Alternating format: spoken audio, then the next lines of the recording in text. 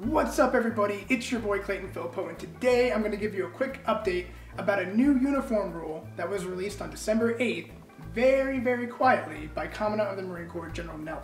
Basically, the rule says that the woodland MARPAT uniform will be worn year-round. That's right, the desert uniform is gone, but not completely. It used to be that we wore the desert uniform in the summer months and the woodland pattern in the winter months, but now it's going to be completely green, all woodland pattern, except when the commander says you can wear your deserts. Now, when might a commander say you wear your deserts? Okay, well what if you're in a desert environment? Well then it'd be appropriate for you to wear your desert camis. And also, we've been fighting in the desert for so long, we forget that there's a potential that we could be fighting, you know, another nation in a forest somewhere, let's say Russia.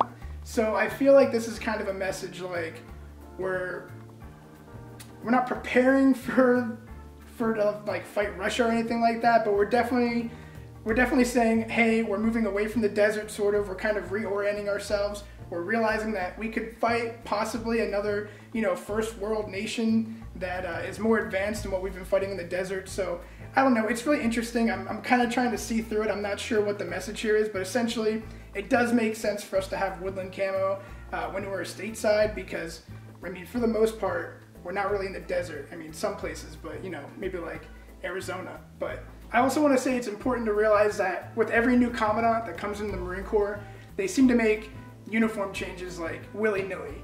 You know, I mean, General Amos, we didn't have rolled sleeves under him for the most part, so you know, the next commandant could change it back to having deserts year-round or half and half. So just know that with every new commandant that comes into the Marine Corps, they have full authority to change the uniform. So with that being said, I want to hear what you guys think about the uniform change. I want to know, which do you prefer? Do you like the desert or do you like the woodland MARPAT uniform? Let me know in the comments, guys. Please like the video for more updates. And if you want to follow me on Instagram or Twitter, @Clayton Filipowicz, all one word. All right, we will see you guys next time.